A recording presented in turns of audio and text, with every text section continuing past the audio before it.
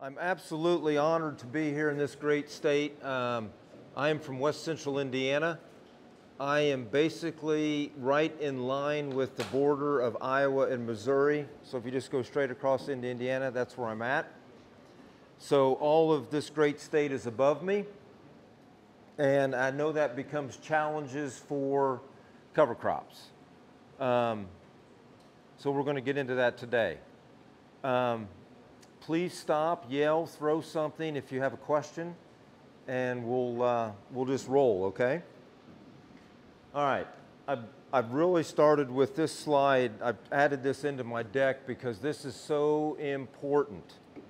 If you are going to step out into this world that Lauren's in, Russell Hedrick's here today, the world that I am, Chris Teachout, several other people in this room, you've got to have the support of everyone involved on your team. And that is so important because negativity is a bad thing and negativity can drag everyone down. So it's great to have the support. The best thing that ever happened in 20 is those two beautiful grandchildren. So it makes what we're doing even more important for the future.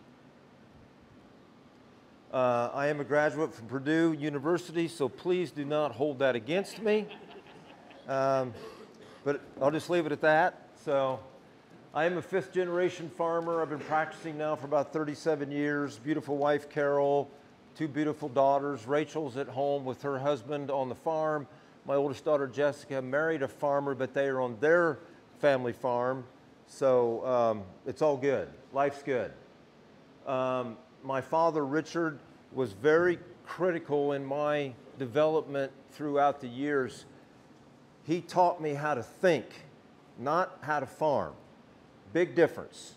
You have to know how to think, and you got to be quick on your feet and nimble and be ready to make change. It's July 21st, and I'm almost through the alphabet on plans. It changes that quick, okay? So don't let that drag you down either, that thinking that what is wrong because I'm through the alphabet and we're still changing plans. We're at home right now planting soybeans because we've got 1,000 acres of corn that's drowned it out. So the world's, it took me 6 hours to get here, and that's how much the weather is different.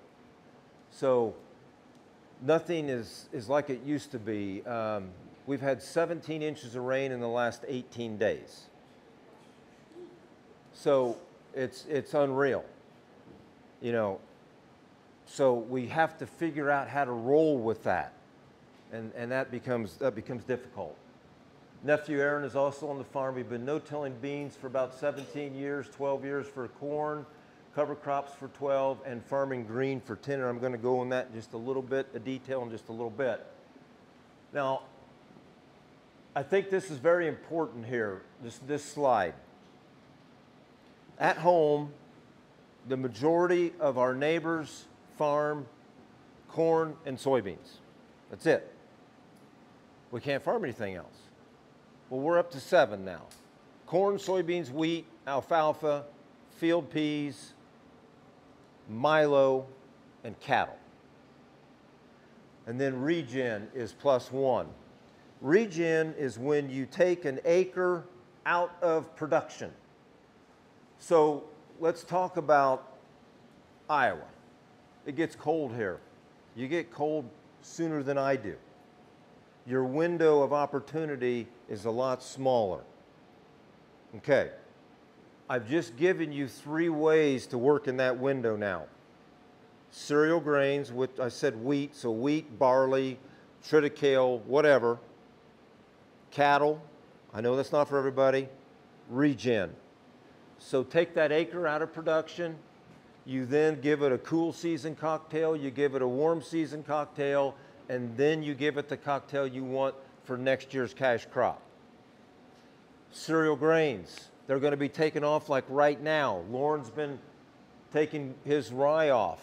He's already got his beans out there in a relay situation. So things like that become creative, and then you then figure out ways to get those cover crops. So if you did not relay and you wanted to do a cereal grain, that gives you the opportunity to get those cover crops in. First question I usually get asked is, how can you take an acre out of production? How can you do that? Well, we have to stop looking at single year snapshots of return on investment. You now take that year and you combine it with the other 6 years of this rotation, and then you do the math that way, and you'll see that it makes sense. And it's not a zero, because in this year, you're building soil health, you're building carbon, you're increasing water infiltration rates, you're doing all these things that are those things right there. You need to get that on your phone, get that on your piece of paper. Everything you're going to hear from me is following those principles, and we're taking them to the next level. 4,200 acres certified organic. Now, this will not be an organic presentation today. It can be whatever you want it to be. I can, or we can just talk about everything that it would take to get all the way up to being organic. You can still do what we do. You know, I'm way over there because I'm beyond organic. We are doing this with no tillage. So this is all being done with cover crops, crop rotations, diversity, and livestock. But you don't have to, I'd love the company because it's lonely, but we can sure come part way and start doing some of the same things. Remainder of the farm is in transition. We'll be all the way there next year. We've used no starter fertilizer, no fungicide, no seed treatments, no insecticide for 7 years now. We've also not applied any phosphorus, any potassium, or any ag lime in 7 years. The pH on our farm, the average pH is 6.8 and rising. You have to always look for validations of what you're doing to say that this is correct. When I can stand here and tell you our pH is 6.8 and rising, that validates that what we're doing is correct. Because we've taken away the salts and the acids that are stripping everything out of the soil. No nitrogen applied in 2 years. That includes manure. Now this year we have applied some nitrogen. Because again, I've just about gone through the alphabet on plan changes. Planted 1,500 acres last fall to a cocktail that consisted of many other things, but part of that cocktail was fixation clover and Vallona hairy vetch. Neither one survived the winter. So we're now looking at fields to plant corn into with no legumes. That's not going to work. So luckily those fields were close to a dairy. We drag lined some manure. I don't want to do that, but that was the best way to get a crop going. And by the way, we drag lined those corn acres when the corn was about V4. So we planted the corn first, came back 3 weeks later, and went right over the top. Everything is done naturally. This is organic with no tillage. Now, the reason why we've gotten to this point is because of Farming Green. Farming Green, now, unfortunately, I don't know what is wrong with that video, but we're planting corn right there. So Farming Green is planting the cash crop of corn and soybeans into a living, growing green cover crop, and not to terminate until after we've done that. It's very important that if you're going to go down this road of reduction of inputs, first of all, you can't do this tomorrow. It's taken years to get to this point. And secondly, you cannot go out the first warm day of spring and burn all this to the ground with chemicals, because you're not going to pull this off. I've got a slide coming that shows you the power of letting these cover crops grow further into their maturity. This is also the basis of how we got started into organic. Benefits of farming. There's the same field. So we were planting corn when the rye was this tall, Now I gotta talk a little bit more about that. We cannot do this practice today because if you do this, you need to bring nitrogen forward into this program because there is so much being sequestered by the cereal rye, it is starving that corn plant. So bring some AMS, bring something forward and help that young corn plant. So that's the same field. After we planted it, we used the 60-foot I&J roller crimper and rolled her flat, and there's what's left. So we got to maximize what that cover crop was intended to do. If it's a cereal grain, it's going to sequester nutrients like you can't believe. I do not buy into the fact that cereal rye creates an allelopathic effect on corn. I do not buy into that. What I buy into is cereal rye is sequestering the nutrients that corn needs. Okay, so let's take that same logic and let's step over and let's look into the world of weeds. It's doing the same thing to the early germinating broadleaf weeds. It's sequestering the nutrients that those weeds need, and it is buckling them at the knees, and then as that rye grows and shades them out, the first flush is gone. We do not see broadleaf weeds on our farm very much anymore. And we don't do tillage. We don't do anything. We plant cover crop, plant our cash crop, we roll it down, and we try to walk away. That's it. We may run a weed zapper, maybe. But progression is real.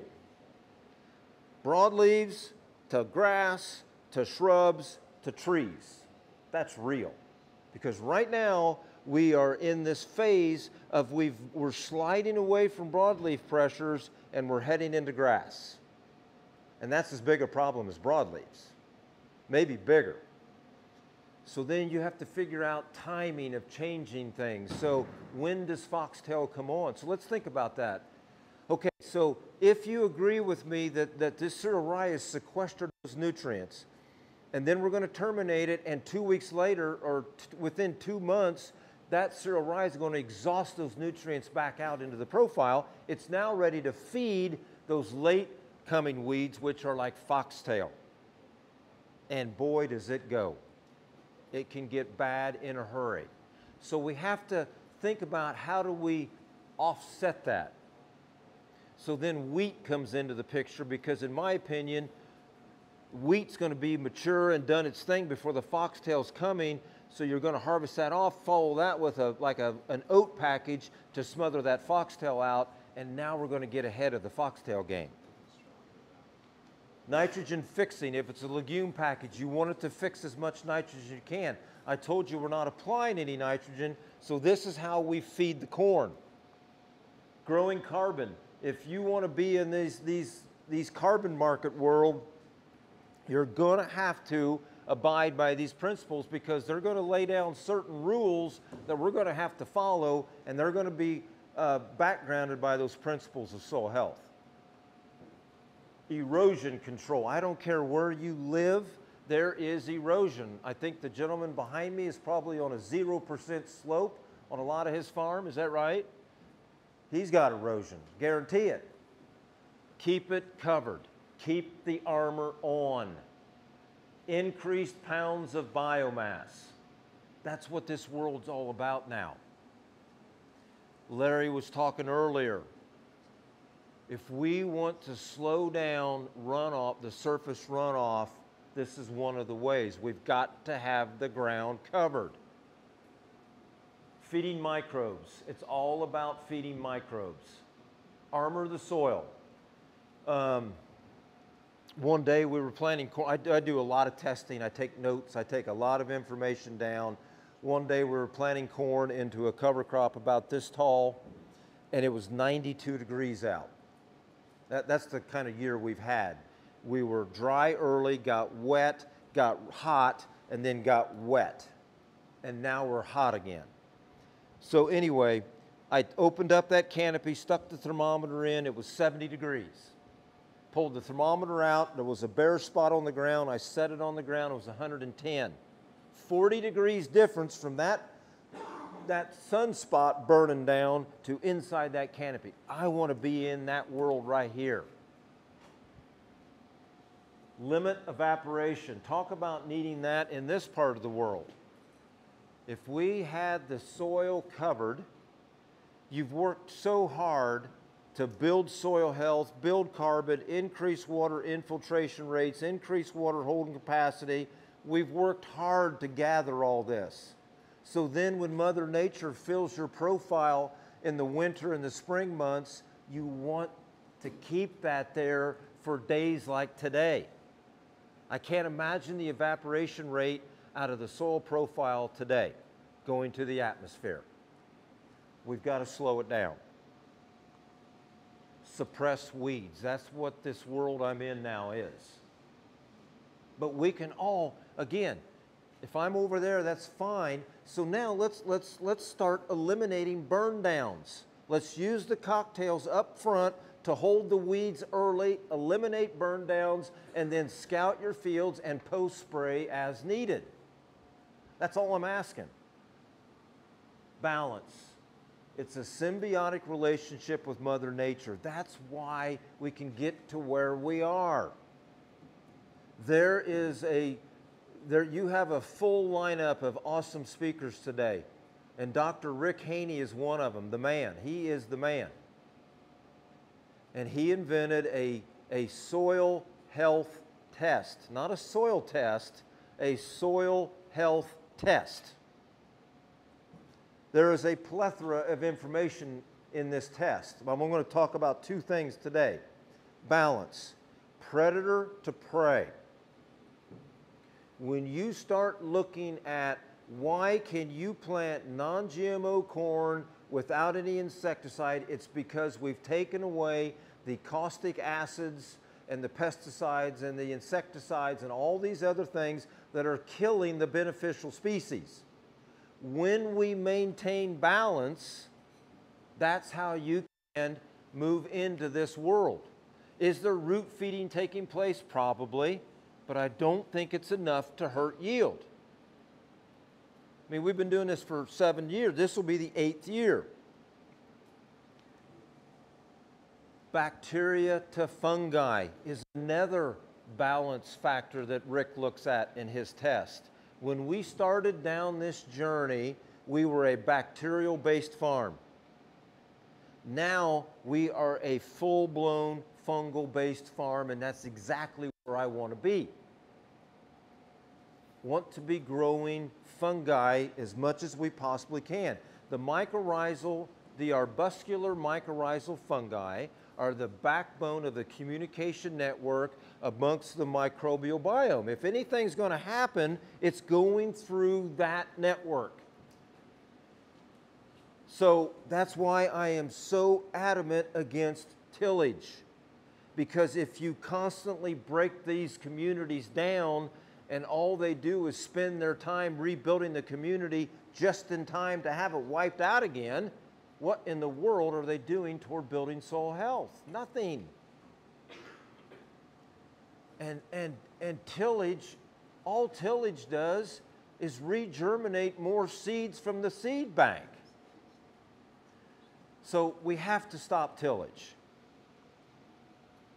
This is the row unit. Everybody wants to know how complex our row unit is. Well, it's very simple. There is no coulter on it, and there is no row cleaners. It's a double disc opener and a closing system. That's it. I'd like to tell stories. That's why I usually run over on time. But the other thing that I think is critical here is we have a precision add-on called Delta Force. Now, I don't sell anything, so I don't care what brand you use. I don't care what color it is. I don't care. But with precision, it's ran by an iPad. And within that app, there is a feature called Applied Downforce. And applied downforce is the difference between the weight of the row unit hanging on that bar and the number that you punch in that you want to have applied for down pressure. Precision's figured out to do the math, and as you're running through the field, it's telling you what that change is. We are almost always running negative numbers. That means we're lifting through the field. I mean, I go into the store one day and I run into a local farmer and he's complaining about how hard it is to plant his crop. And I'm like, well, what do you mean?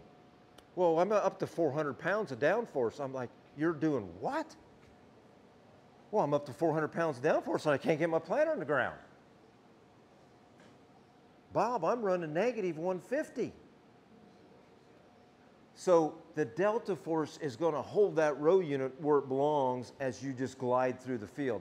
I mean, we're pulling a 60-foot, 20-inch row spacing planter, and the RPM on the tractor is about 1,400, 1,500. That's it. It just glides through the field. Weapon of mass destruction number 1. I don't care what color it is. I don't care what choice it is. I don't care if you got a vertical till with a box on, a Gandy box or a Valmar. I don't care. Get the cover crops planted. That's all I care about. Weapon of mass destruction number 2. I&J 60-foot roller crimper. This is how we do the bulk of our termination of cover crops. So now it's added a whole nother layer of management because now you can only think about species that we can terminate with the crimper. For example, rape is a tremendous cover crop, in my opinion. It's very hardy. It can survive the winters, even here in Iowa. It'll be here next spring, but I can't terminate it with that roller crimper, so it's out. But again, if you don't want to come all the way and you still are going to use some chemistry, then go for it. The power of Balanza fixation clover. This is where I'm going to start talking about where I'm going to ask you to now start reducing your inputs. Okay, this was a cocktail that cost about $25. You go out and you measure a 2-foot by 2-foot square and you clip everything at ground level in that square and you put it in a bag and send it to your lab. Now you're doing a 2-foot by 2-foot, so now you can get the amount of acre that is. You do the math. So on May 20th, this Balanza had fixed 75 pounds of nitrogen. On June the 4th, it's fixed 114 pounds of N, and our biomass is up to 6,800 pounds. Now, if you just wait 4 more days, look at the numbers now. This is what I'm talking about, farming green. So by waiting until June the 8th, we are now going to take credit for everything on this line. And folks, there's 25 other things out here to the right that I didn't even put on the slide. Okay, Rick, I don't want to plant corn on June the 8th. I get it. So how about we plant corn on May 28th? And how about we don't terminate for 6 days and we now let this go and we're somewhere in this 130 to 140 range now. So let's assume it's 140 pounds of N. We could sit here and argue all day long about how much of this is available for the plant today, and we're not going to do that. I've been doing this a long time. I've taken my tests every year. We do this. We pull nitrate to cores 1 and 2 feet deep. I've done all the stuff to verify. I'm going to take half of that credit now. So 140 pounds, half of that's 70. I'm going to say right now nitrogen is probably costing 80 cents a pound. That's $56 an acre of savings. Now subtract the 25 off and we're left with what, 31? 30, but Rick, we can't plant cover crops. We don't make any money. Really, 31 bucks. I've just done that to cover the nitrogen side. What's that right there worth? What's 444 pounds of that worth? All this is coming with it. So this is what I'm talking about. Larry was talking about we've got to figure out how to reduce the loads of these nitrates and whatever else you're going to collect data on into our streams and our creeks. And by the way, trout in Iowa, I never knew. That's crazy. It's crazy good. But we got to protect that wildlife. So I can't think of a better way by doing it than planting some cover crops. And I'm asking you now to reduce your synthetic load of nitrogen by 70 pounds. And let that 70 pounds come from this right here. Came back about 3 weeks later, and look at how much has been exhausted. It's real, folks. The sample that was pulled on June the 8th had 5,200 pounds per acre of organic carbon. As you would expect, it's a carbon to nitrogen ratio of 20 to 1. So now, I now live in a world of what I call 70-30.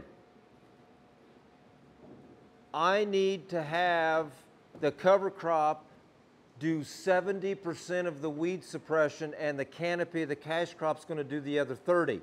So if you are going to plant corn into this world and it is going to burn up that fast from that time period, you better be getting your corn up and it better be getting the canopy, because there's going to be weeds coming after that gets burned up.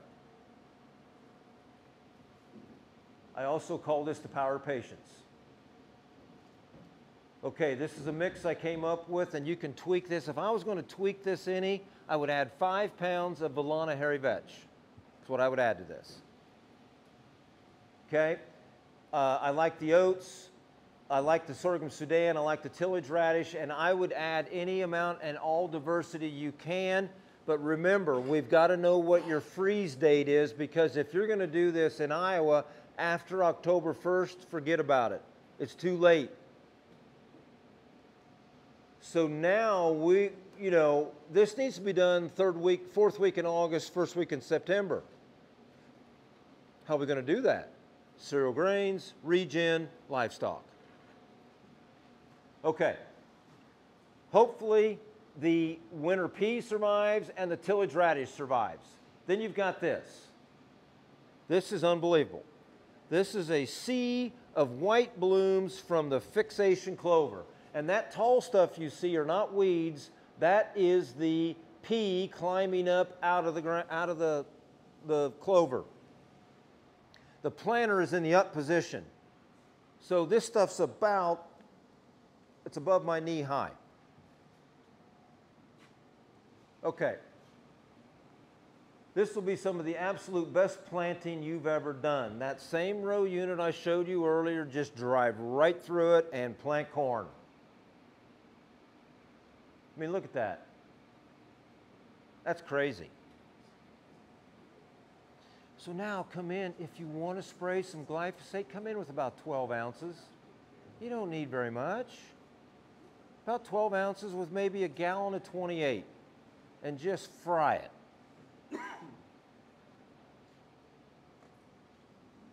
This is the most efficient way to build soil health quickly.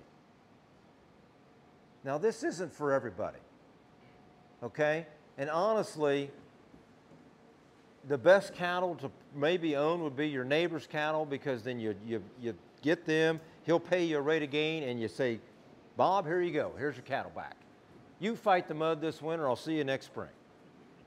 That would be a great way to do it. Now, I'm trying to get the dairies that are in the area, I'm trying to get their heifers that they're going to put back into their milking lineup and bring them to me as 3 weights. We graze them for 90 days, and they return back to them as 5 weights. I can't get them there yet because they are convinced that I will upset the rest of their herd and the timing of when they all are going to mature. It's a bogus excuse, but that's what they're giving me today. I'm going to keep working on it. Again, this isn't for everybody. Okay, here's the power of cereal rye. Again, farming green. Okay, this was a cornfield last fall. It was then drilled with 100 pounds of Elbon cereal rye. It grew, it went into dormancy, came out, and then we start testing. Okay, same thing, 2 feet by 2 feet, clip it, send it to the lab. Now, the only thing I'm doing different now is instead of doing this on a height, I'm doing it every Monday. And we do it on the first Monday that I feel like it's coming out of dormancy, and we go all the way through October. Because I want to see where it goes to and where it falls to, and when. So 12-inch rye, I'm going to guess most rye in the United States is chemically terminated at this height because we can't let it get out of control. We've done some good. It's definitely worth doing, but there's way more on the table here. In 4 days, that's all it took to go from 12-inch rye to 18-inch rye, 4 days. Look at the numbers now. Now we're going to plant soybeans into this field. We need potash. Look at the potash number. I've already done the conversion, 0060. And look at this nitrogen number. Now do you understand why you need to move nitrogen forward in a corn into cereal rye program? Look at it now, 28-inch rye. Look at our potash. We're up to 281 pounds of potash. This is just above ground. Our biomass is hitting almost 7,000 pounds. The nitrogen is ballooned to 134. So this is why I stood up here earlier and said, I do not buy into allelopathy. I buy into this. 2 months after we roll crimped it, I came back and took a sample of the dead material. This is what was left. Look at the amount of potash that had been exhausted. Over 230 pounds, or 220 pounds. That's crazy. So, we don't do the traditional soil testing anymore, but the last time we did it was a year ago. So 7 years into this elimination of inputs, our fertility levels have either stayed the same or increased. Because one of the questions I always get asked is, Rick, aren't you mining your farm? I don't think so. There's thousands of pounds of these nutrients below our feet. We just need to figure out how to unlock them. Okay, this is how we do soybeans, and this is how anybody in this room could do soybeans.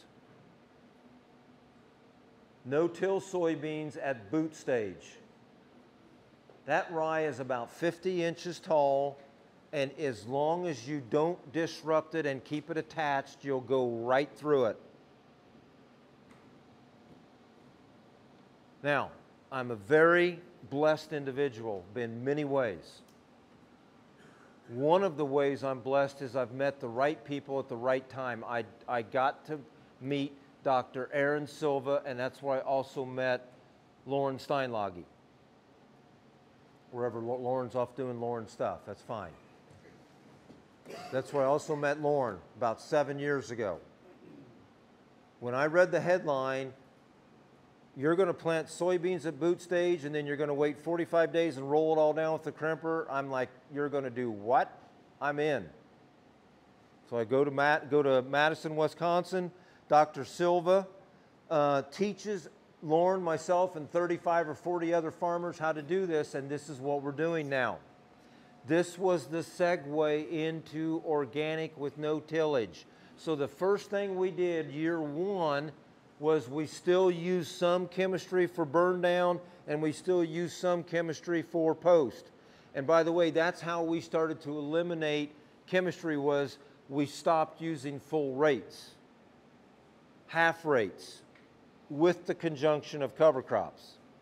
Second year in, let's take one field out of 2,000 acres and let's stop post spray, or let's stop burn down and let's do post spray only.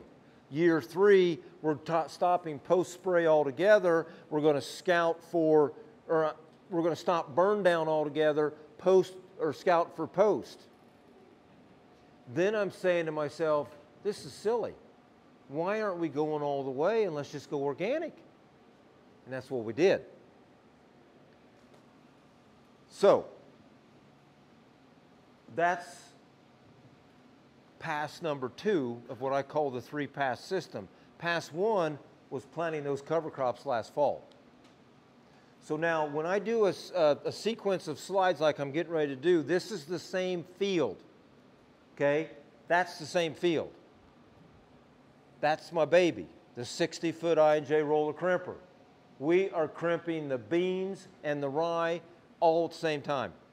The beans are at V1.5 to V2 growth stage. Now the reason why this works the way it does, it's nothing magical. It's the fact that from boot stage to anthesis, which is when you want to roll the rye, it's about 40 days. So 40 days will keep your bean growth under V3. Because if we get to V3 and beyond, we're going to shred leaves, break branches, and it's not going to be pretty. You're going to have a bunch of kinked over soybeans. Okay. Here is what the bean looks like. And again, remember, this is an organic situation, no chemistry. Here comes the roller. I just about got ran over. It was close. You'll see how close it was.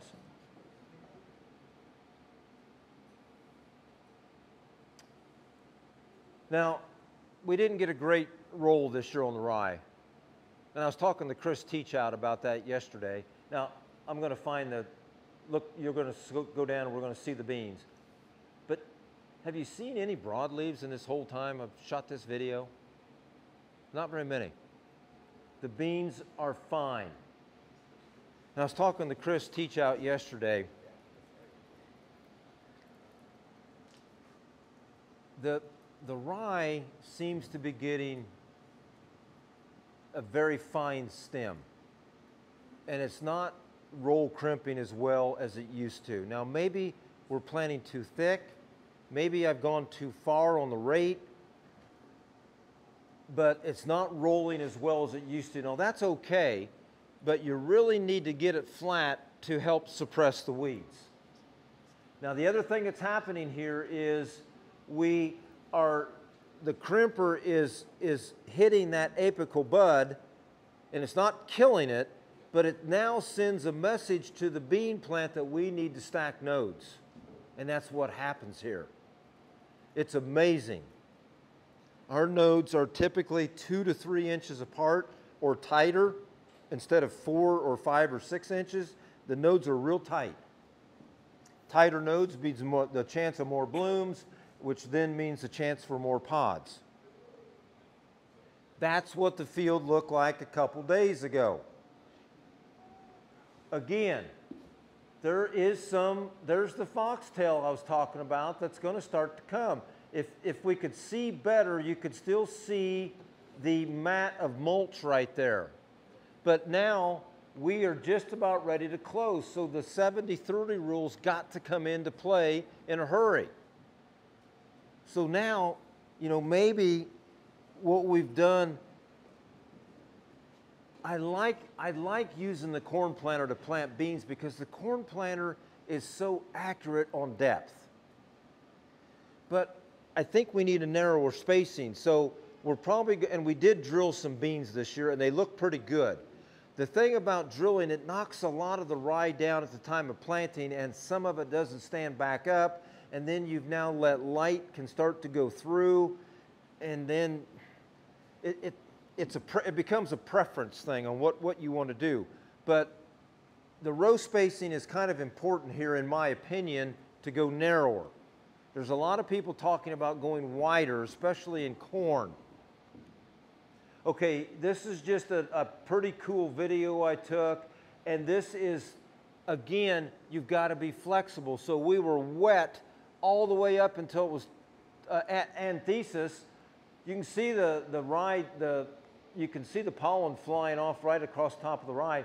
We've got the planter right behind it. Now this particular planter still has row cleaners on it, but they are up not doing anything. The reason why we're doing this way is because it's June the 2nd and the rye is already at anthesis, so it's ready to terminate. So we went ahead and rolled the rye right ahead of the planter. There's what the field looks like on July 16th. No potash, no inputs of any kind. This is definitely something everyone in this room can try. There's the same field on October 17th, harvesting the soybeans. That hole right there is not from weeds, that's from voles, little field mice. Okay, cocktail packages I think will be prescribed for weed problems. I truly believe this. I think we're going to be able to sit down and say that we've got these three weeds that we're worried about, so we now know that these three cocktails are going to send signals underground that are going to disrupt those weeds or send signals out to get help from somebody to take care of that weed problem. I am convinced that's coming sooner than later. Nutrient density goes up as soil health goes up. There are no failures. That is too negative of a word. It's outcomes we did not expect, and what are we going to do to never do it again? Carbon markets will require soil health practices, I guarantee it. Do not underestimate the power of what's going on in this room today. Talk to the presenters today. Talk to Lauren. Talk to the local farmers. You've got all kinds of growers that are here today that can answer questions. Take advantage of it. Unfortunately, a farmer's success is measured by yield. That's very unfortunate because there are so many other ways to measure success. Soil health, human health, being a good steward, being a conservation-minded person, being socially accepted. Many more ways to measure success. View cover crop is as important as the cash crop. 3-pass system, already talked about it. Stop looking at single year ROI, take the average. I talked about that. Diversity is essential. The more biomass, the better. Let's talk about diversity for a moment. One of the things that when people talk about diversity, what they're referring to most generally is massive cocktails of cover crops. I'm going to go even further. Now, if you're in a world of chemistry, then bring perennials in. So don't just plant a cocktail of annuals, plant some perennials too. But be careful. If you're going to use chemistry, that's fine. If you're not, you can't do it because that roller crimper is not going to terminate a perennial. That's another way for diversity. And I think a third way to look at diversity is cash crops. Another way of the future is going to be raising multiple cash crops at the same time. We're doing it now. We've got wheat and winter hardy peas planted together. They will be harvested together. They will either be taken to the dairy and fed as a nutritional input.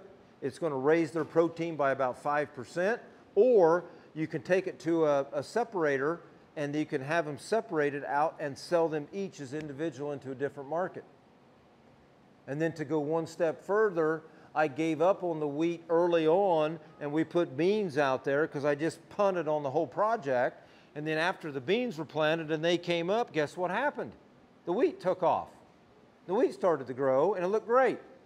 So we've kind of done Lauren's relay, kinda. We clipped the top of the wheat off with the peas right above the beans that are there, and now the beans are coming behind the wheat. But unfortunately, we couldn't get across all the acres in time because the beans grew so rapidly, they outgrew the wheat. Continue Haney soil health test. It is imperative to continue to Haney test. Let me tell you how we do it. It's a fairly expensive test, so you're not going to be able to do this like you would on a grid sample test. So what we do is we take the farm and we've broken it down into pieces of like 500-acre chunks. And I've tried to put the acres together that have similar topography, slope, fertility, all of these things. I then pick one field out of that 500-acre area and we do 3 locations within that field. The highest productivity, the lowest productivity, and the average productivity. These spots are geospatially marked, so we go back to them every time. Then we pull samples 3 times a year. Spring, summer, fall. And again, it is a snapshot in time. So is it important? Yes. But remember, it's a snapshot of time because let's say we took the test a week earlier or a week later and a rain event occurred somewhere in there, it's going to change the test. So I then look at averages. Where is organic carbon heading? I've been doing this for 10 years. We've got all this data plotted. Where is it heading? Is it up, down, sideways? Then you can start to make your agronomic decisions. But we don't apply any inputs, so the only thing I'm using the soil health test for is just to see how we are progressing on applying the principles. Do whatever you can to have a cover on every acre, establish a baseline to monitor change. How do you know where you're going unless you know where you've been? If you don't track where you are, you're not going to be able to sit down at the end of the year and make valid decisions. Test on your own farm to see what works or does not work. I came from Indiana. I can't guarantee that what we're doing is going to work on your farm, so please test what we've talked about here today on your farm. Mother Nature has guided me exactly where to go. I could spend a whole presentation on just that. I don't have enough time. Do not jeopardize the livelihood of the farm. Please, please, please. That crazy, wacky guy from Indiana came and told me that this was all going to work. You can't do it on every acre the first day out the door. Progression is real. I've already talked about that. Remember, the people who are being talked about are the ones who are creating the change. Change is good. Change is hard, but change is good. The success of next year's cash crop starts with the success of this year's cover crop. It's that important. Don't make excuses that support your agenda. Stop hitting the easy button. Topsoil, young man in Iowa, great state of Iowa, young man not far from here, Mitchell Hora, has quite the platform. I don't sell, I don't get paid anything from Mitchell. I'm just up here to tell you that this is probably the best platform I've ever seen in the ag sector. As far as taking any flavor, any color, any manufacturer of data, being able to assimilate it, collate it, package it, protect it, never sell it to anybody else. You can query it. You can ask what-if questions. You can do regression.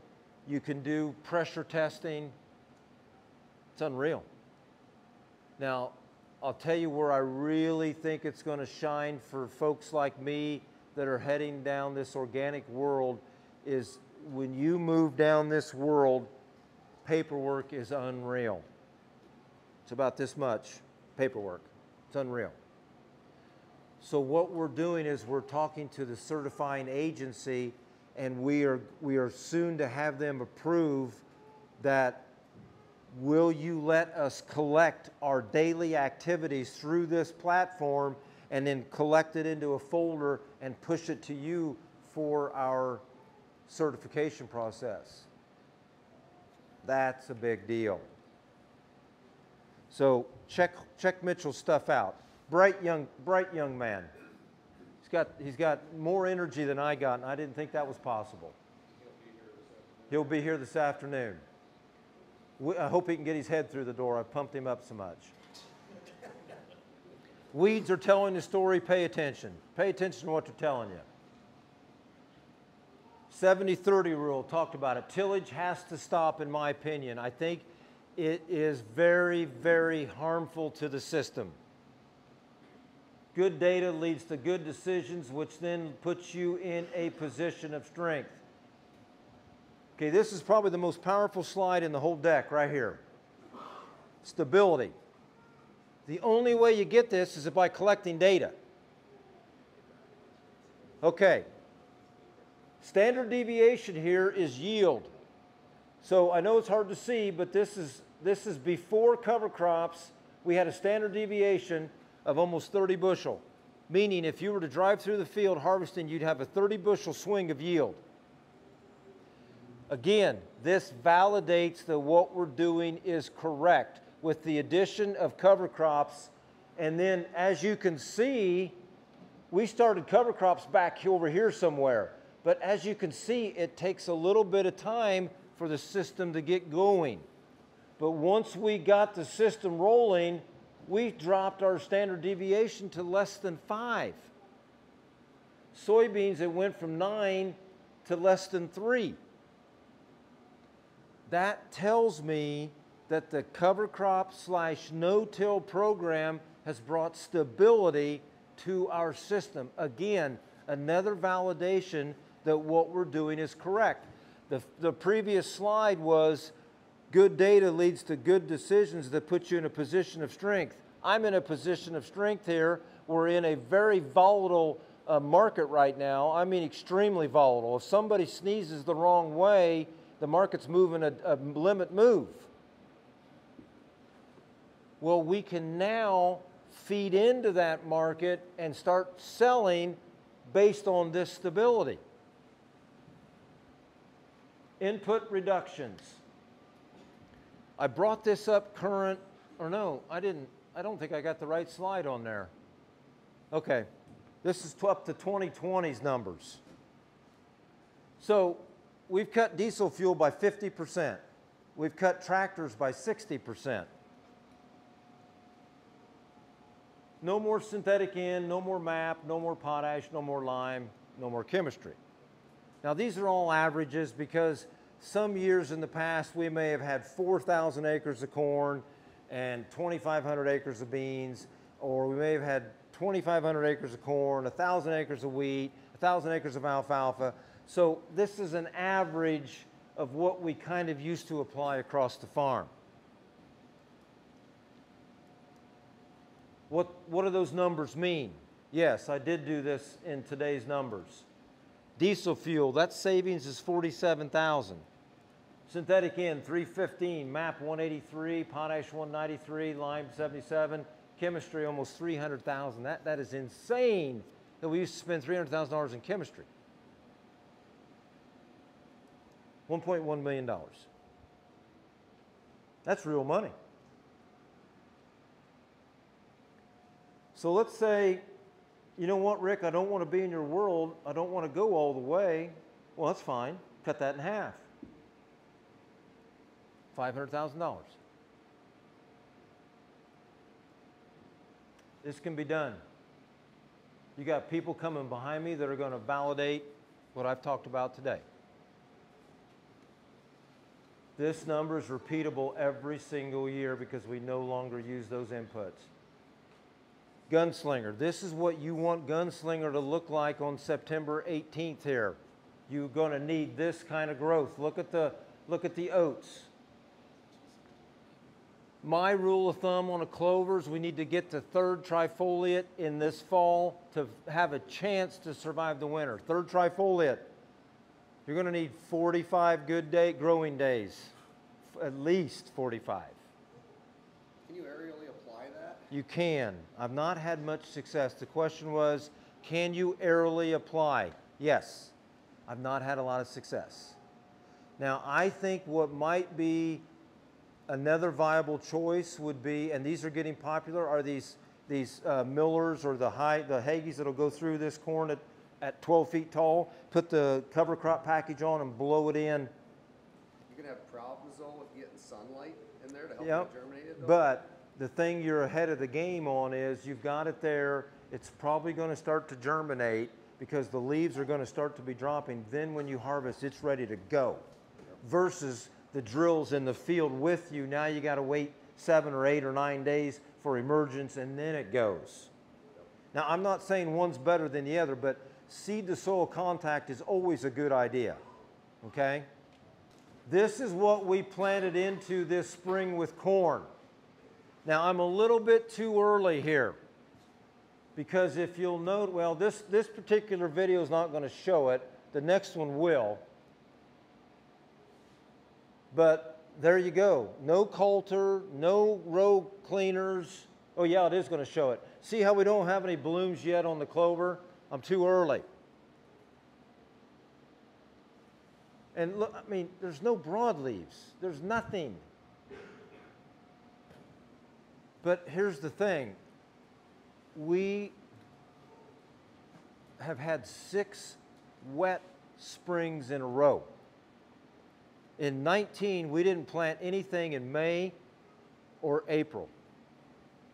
We planted the whole farm after June 2nd. Field conditions were awesome. I said, we're going. Let's get this one field planted. And that's what we did. This is that same field, but now I'm on the ground and I'm going to show you what kind of world that seed is living in. Look how beautiful this is. Look at that. Look at all those fibrous roots sticking out. And that seed slot is beautiful. It looks like a jungle up here, but down there where that seed is, it's a pretty good world to be in.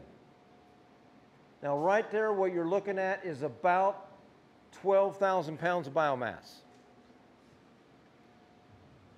I thought, man, there's no way. There is no way we're going to roll crimp. First of all, the clover's not ready. And second of all, that's too much. So then you got to go to plan X. And we brought out the flail chopper, which I really like this piece of equipment. So now we're coming back. The corn was probably about V3. If we look, I'm going to show you, there's the corn right there. See him? He's right there. There's one there. Okay, so then what we're doing here, look at all the clover is now in bloom. So now we can think about terminating it. So now there's where the flail choppers ran. Now look, I'm going to show you the corn. It's fine. We took a couple of the tops off. But it's okay. So now we've given this corn an avenue out. This is what I really like to do right here. Jay, I'm almost done. Alfalfa. Okay. Let me go all the way back to the beginning. Let's say you want to start moving toward being an organic farmer. This is how we transitioned a lot of acres on our farm. We're lucky. I told you I'm blessed in many ways. Had a dairy come into our backyard. We can now transition alfalfa acres, generate income by selling that alfalfa to the dairy while we're getting certified organic. We are clipping it, or the dairy's clipping it every 27 days, so now your weed pressure is almost zero because you've taken it off every 27 days. This is where we do bring solid manure back though, you have to. Removal is too much. What have I done here? I've pushed buttons, haven't I? Or no, is that the same, that was the same slide, wasn't it? Okay, sorry. So now we've used this alfalfa to be a transition tool. So this alfalfa that you're looking at right here is 2 years old. So now it's about, look at that, isn't that beautiful? It's about 30 inches tall. We're going to no-till corn right into it. Then we're going to come back and we're going to do this right. Well, here's another, I'll just run this video. I love these drone videos. I'll just run this one. This one really is pretty cool because he's going to do a 360 and come all the way around. And I'm telling you, if you want to have a big smile on your face planting corn, you plant it into that right there.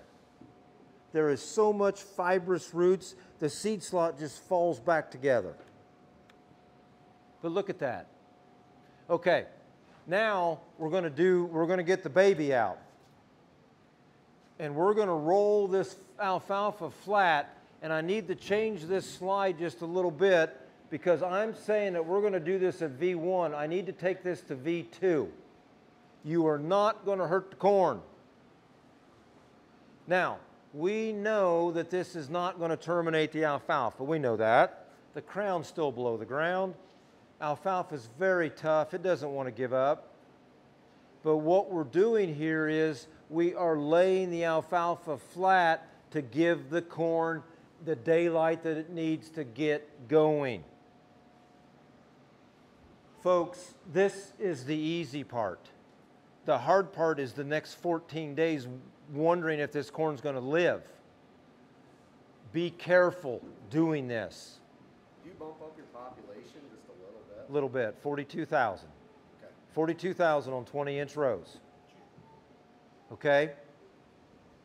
Now, another thing we're doing an experiment this year is we're planting corn on 10-inch spacing. My 70-30 rule. But now here's what I found out by watching this test develop. You've got 4-inch wide gauge wheels on either side of the double disc opener. So you're laying down 4 inches of cover crop / alfalfa. You then set over 10 inches and plant again. So that rate is 44,000. So it's 22,000 on the first 10-inch pass, 22,000 on the second 10-inch pass. But here's what I found out. By running those gauge wheels that close to each other with that much, the planter weight down, we are really knocking the cover crop out. And that test strip that we ran in multiple fields was the first corn that emerged out of the ground. And the first corn that climbed out of this world. So that means something to me. Because we struggled this year with trying to get the corn to get above the clover and go. It would get above the clover, we would run,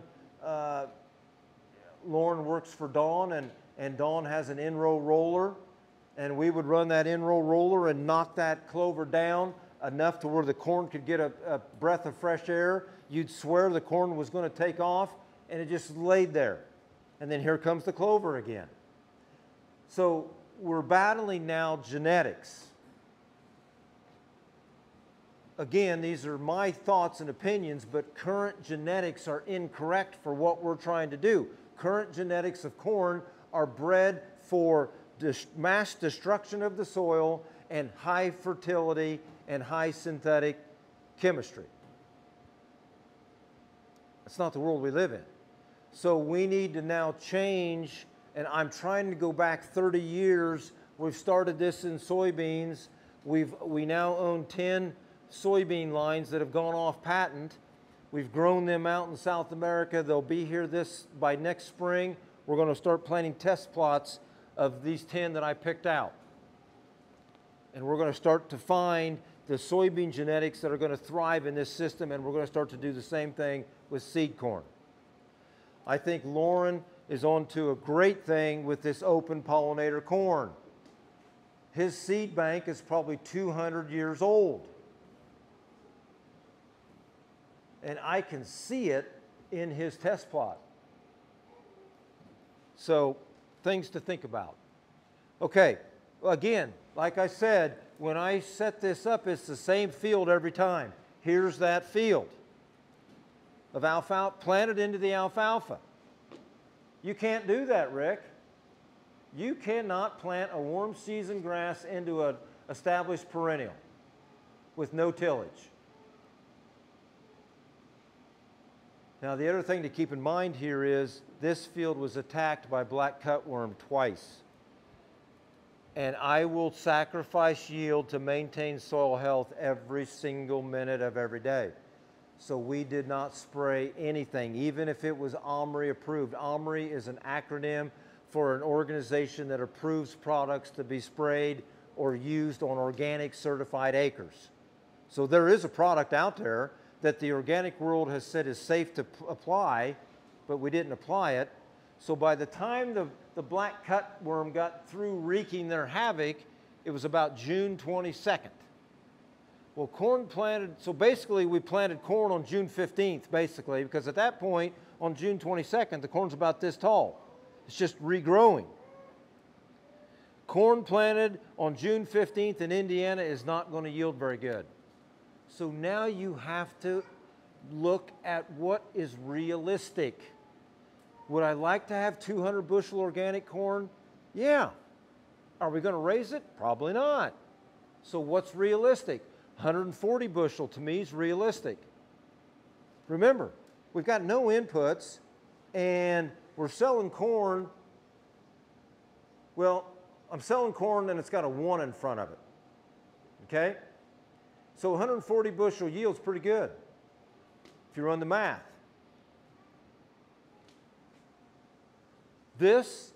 My expectation of this field at this moment in time was half of my expected or my realistic yield goal. This field did better than half, so I was happy. So it was a victory. This truly illustrates what I call farming green. The thing you really have to struggle with here is to stay awake, the driver, because there's nothing going on except planting corn. Again, I've shown you a lot of positive things. There are a lot of negatives involved here. Please be careful and please go slow. Now I'm going to go through this really quick because I think this is important for you folks here. We struggle with trying to figure out how to get legumes planted in the northern states. These winter hardy peas are gaining popularity. We planted our wheat on, I think I planted the wheat on October the 2nd, I think. October 3rd, somewhere in that area. So then on November the 1st, the wheat was about this tall. I went in with the corn planter and planted peas 3 inches deep. And that is what they look like on December the 10th. So the ground level is about right here. I thought, oh boy, they weren't supposed to come out of the ground yet. We're not going to have anything. There they are this spring on March the 6th. So now I've now shown you how to move your window of opportunity by 30 days and plant a winter hardy pea that'll be here for next spring's corn crop, wheat crop, milo, millet, whatever. There they are. I don't have the date, but there they are. You can't do that. Oh, yes, I can. Sacrifice yield to maintain soil health. Do it every day. Grow nitrogen. Or go online, search Dr. Christine Jones from Australia. She's got a series from Green Cover. And in one of her episodes in Green Cover, she talks about using species of the right categories to fix nitrogen without any legumes. Plant green into living cover crops, plant beans into 72-inch rye, plant corn into cereal rye, just move your nitrogen forward. It's okay to have 23 plans. Like I said, we're just about through the alphabet now, and it's July. Park your planter no matter the date. I don't care what your neighbors are doing. If your fields aren't fit, don't be out there. Don't plant corn in April again. I love the bean scenario from Dr. Silva, because now we've totally flipped everything. So I don't want to plant corn until after Mother's Day, because that's how long it's going to take for the legume packages to fully kick into high gear. That's perfect. Let's move forward. Let's plant beans at boot stage in April and May. We'll plant corn after May 20th. It's a beautiful thing. Plant multiple cash crops in the same field. I think another thing to think about is move your row spacing out to 90 inches or maybe 120, and let's start planting vegetables up the middle of those two corn rows. Pumpkins, whatever. And now let's start figuring out how to maximize and vertically integrate the operation that we have. Totally eliminate all inputs. I took 0 CFAP payments last year, 0. Don't need them. Eliminated crop insurance 3 years ago. No longer am involved in any government programs, ARC or PLC. Regen acres, no cash crops, certified organic with no tillage, the 3-pass system. To truly be regenerative, you have to take everything away, and I mean everything. If you're not uncomfortable with what you're doing, then you are not trying hard enough to change. I don't care what you are doing in your life, that will fit anybody in this room. I had health issues arise a few months back. You don't appreciate how health is until you don't have it. So then you make change. You know, cover crops, the way I got started in cover crops, I viewed them as a defensive mechanism. Defense. Defense against erosion. Today, they are a defense mechanism and an offensive juggernaut, because they are currently saving over $1 million of inputs on our farm. Same thing with what I'm talking about here. I was one of the biggest hypocrites you could imagine to myself. I was dedicating my life and everything I had toward maintaining soil health, and I did not maintain human health. So now I'm on the defense. Please don't do that. I challenge everyone here to get a little uncomfortable. I think you will like how it feels. I'm proud to be a farmer, but I am way more proud of the way I farm. Regenerative organic stewardship with no tillage. Thank you very much.